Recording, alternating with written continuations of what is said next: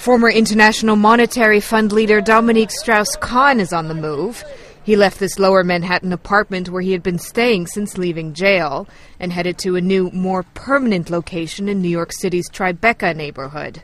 The 62-year-old is under house arrest awaiting trial in his attempted rape case. Confining him to his residence and making sure that there's round-the-clock security, there's video surveillance, he's probably wearing an anklet of some kind.